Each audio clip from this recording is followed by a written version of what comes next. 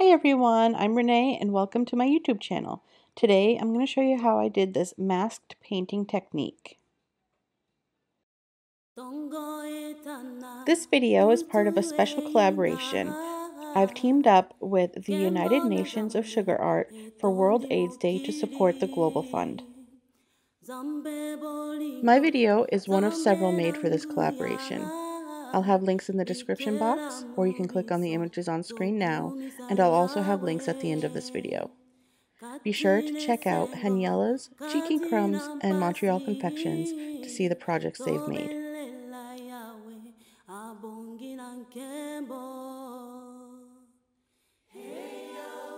To get started with the masked painting technique I'm going to show you, I have an image that I've drawn, and I found this image actually online and I just drew it out with marker, and any image you want to use will work. And on top of that, I'm going to lay some parchment paper. Waxed paper would also work, or freezer paper, but it helps to have the wax paper or parchment paper if you are trying to trace a stencil or a logo. And all you do is trace around your image and cut out the pieces.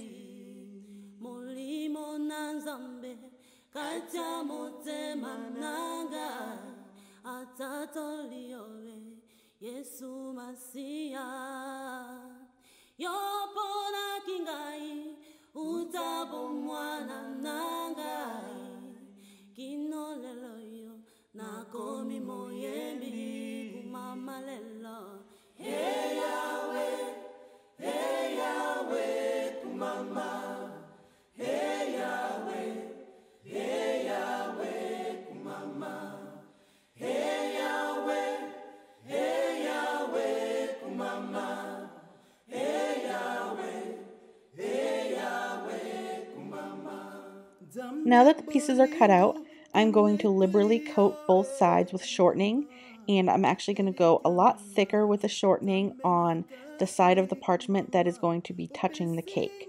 You want to have a nice thick layer there because this is what will repel the paint and water and give us a relief or masked image.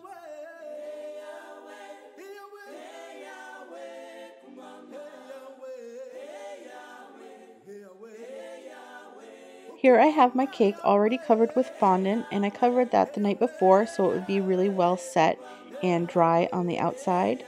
This is an 8-inch round cake by 6 inches tall, and now we are ready to get started.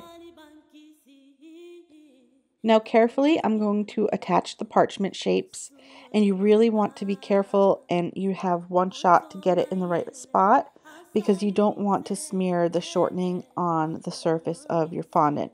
So I'm going in with my X-Acto blade to very gently push that down to make sure there are no gaps and that the parchment pieces are attached really well all the way around because you don't want any liquid to be able to seep under there.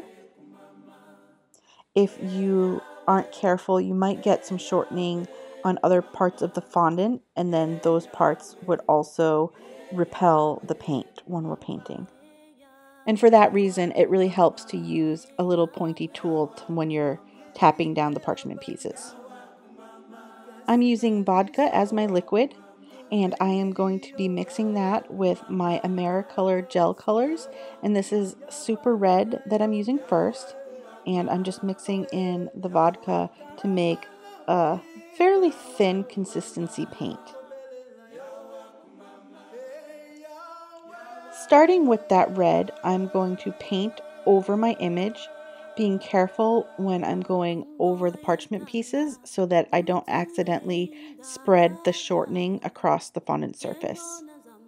The look I'm after is pretty organic and messy, so I'm not worrying about the brush strokes. In fact, I kind of like to see the brush strokes on there, so not worrying very much about drips. I don't want it to drip outside of the area I wanted painted, but I'm not worrying too much about the way this painting looks.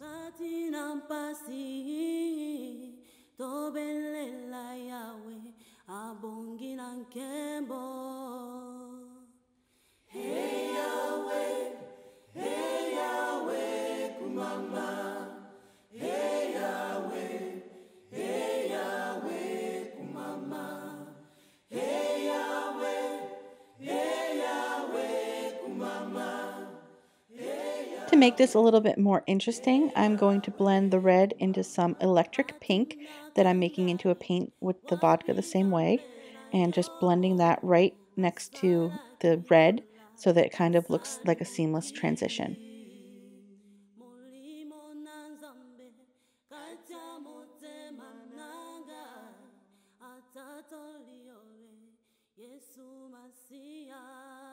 And last, I'm going to blend in some fuchsia at the very end.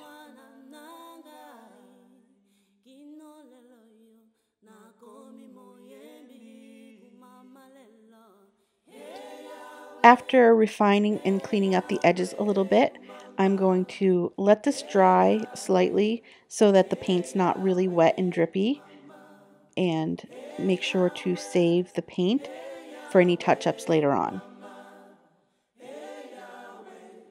I let the painting dry just slightly for a few minutes so that it's not really wet, and I'm going to carefully pull off the parchment pieces using my X-Acto knife to gently lift it up from the surface. You want to be careful during this process so that you don't accidentally smear the paint onto the white spots.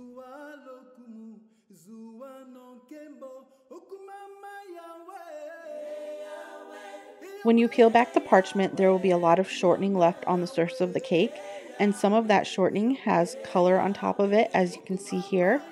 So we want to make sure everything is really, really dry before we move on.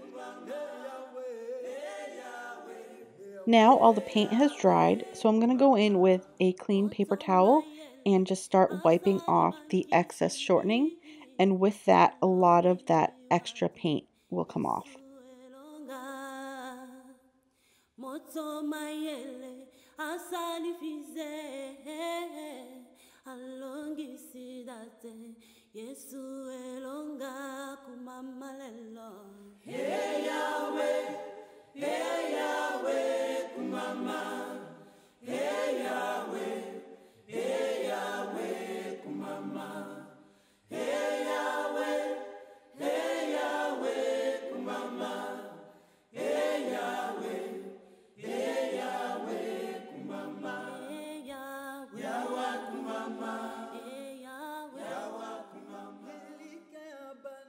Now this looks pretty great and you could be done right here, but the perfectionist in me wants to clean up those lines a little bit.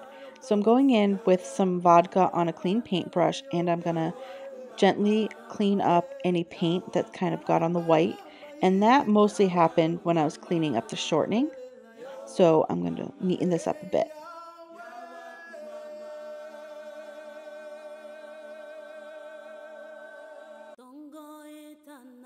Now to clean up those edges of the image a little bit, I'm just going in with some of the same color paints that I used on a small paintbrush, and I'm going to gently fill in the lines to make them cleaner.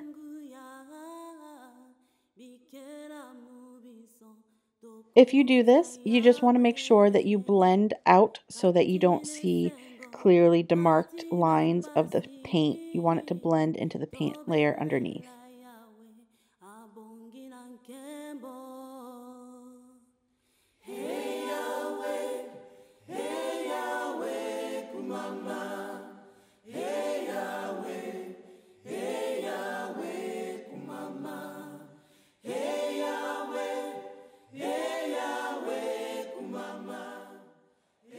And that's it. I really love this simple technique and the way it looks. I was inspired by a lot of masked painting I've seen with watercolor, and I hope you enjoyed this tutorial and that you'll give it a shot. If you liked it, give it a thumbs up.